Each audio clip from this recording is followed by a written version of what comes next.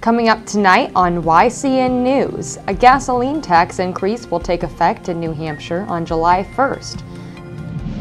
A crash on I-91 near Putney, Vermont closes the north and southbound lanes of the highway for several hours.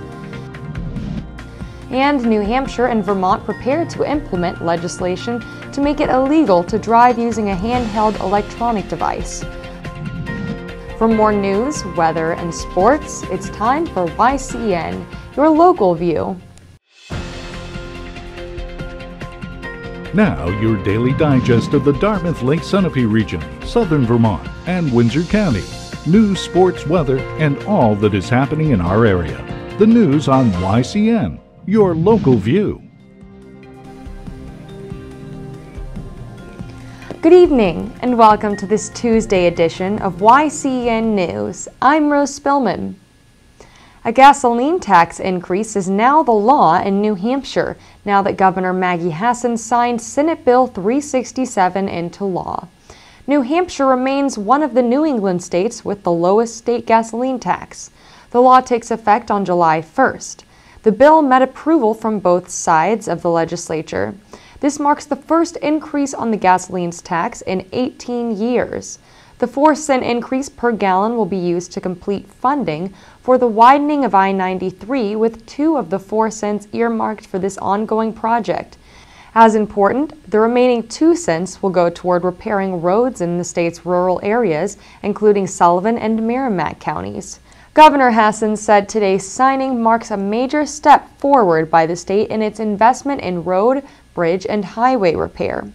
Business and hospitality associations also supported the bill. Better roads mean workers and visitors can experience more comfortable commutes. With warmer temperatures comes another season. No, not spring. The asphalt plants are opening again, the key ingredient needed to repave roads. Consider it a necessary inconvenience rather than an evil. For Claremont residents or motorists coming into and out of the city on Wednesday, paving is scheduled in the Drapers Corner intersection, weather permitting. Expect lane closures and minor detours, city officials say. Seek alternative routes. Drapers Corner is near the end of its major reconstruction over the last year. The corner is where several streets come together, including Maple Avenue and West Pleasant Street, leading southward to Route 12 in Charlestown. A crash this morning on I-91 near Putney, Vermont closed the north and southbound lanes of the highway for several hours. Michael J. Frazier was the driver of a tractor-trailer that collided with a guardrail on the River Road South Bridge of I-91. There is no word yet on any injuries suffered by the driver of the tractor-trailer that crashed and caught on fire, but police report that Frazier did not appear to be under the influence of alcohol or drugs. What is known is that the traffic in that stretch of the interstate coming into and out of Brattleboro, Vermont and near Keene, New Hampshire was backed up for an extended period of time. Diesel fuel was spilled across the northbound travel lanes as a result of the crash. Troopers and highway crews worked to open up the southbound lane of the traffic to keep cars and trucks moving and avoiding gridlock.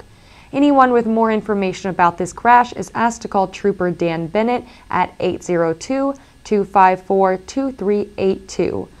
YCN News will update this story as more information becomes available.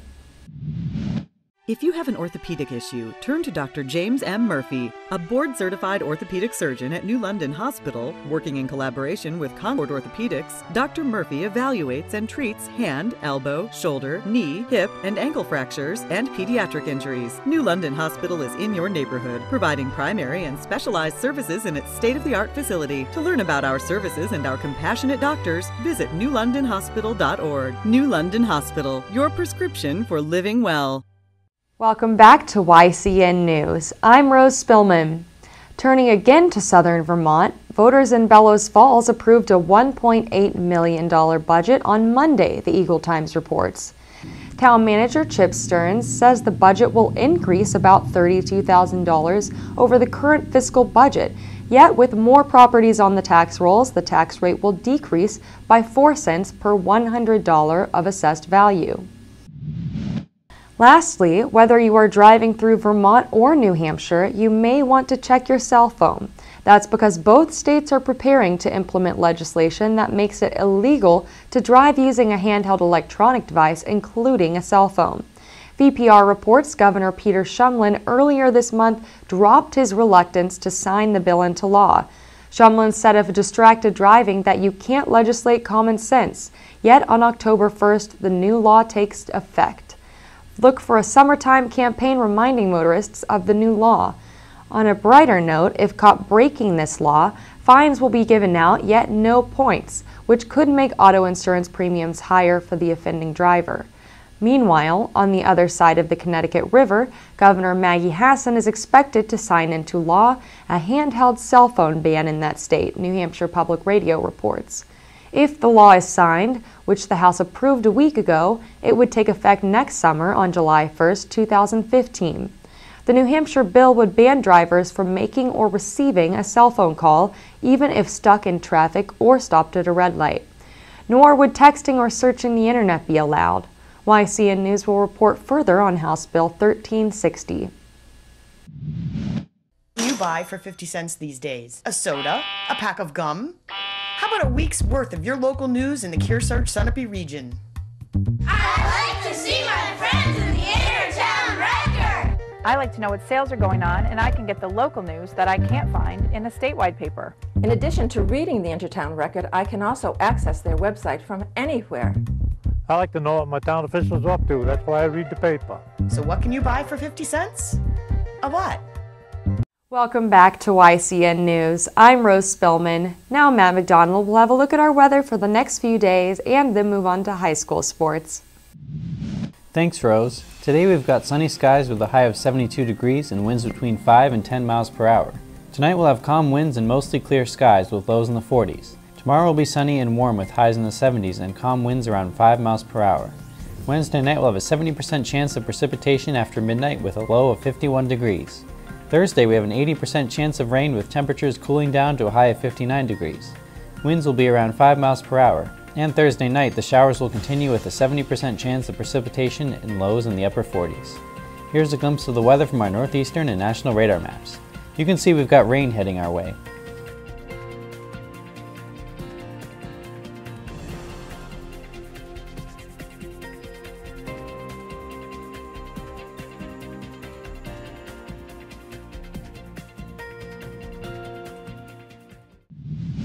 Now let's see what's coming up on our community calendar. Tomorrow in New Hampshire, the Danbury Selectmen's meeting will be held at 6 p.m. In Hanover, the Hop will present a percussion ensemble at 7 p.m. In Vermont, the Chester Board of Selectmen will meet at 7 p.m. Remember, you can submit local events from your community by sending them to news@ycnnow.com. Now let's report on local high school sports from yesterday. It was a Hartford versus Mill River face-off as both the baseball and softball teams competed. The boys' baseball game showed a test of skill for Hartford and Mill River. The Hurricanes pushed their team as much as possible, but they could not catch up with Mill River, who defeated them 6-3. Hartford will go on to play against Rutland High School on Thursday at Rutland. At the same time, the Hartford Hurricanes girls softball team played against Mill River. In this game, Hartford demonstrated their teamwork and power and overcame Mill River by a colossal 14-3 win. Hartford will host the Leland and Gray on Wednesday for an anticipated softball game. In other sports news, Kearsarge defeated Franklin in baseball. The final score was 6-3. Hanover High School conquered Co-Brown with a final score of 8-3. And lastly, in baseball, Newport defeated Hinsdale 10-6.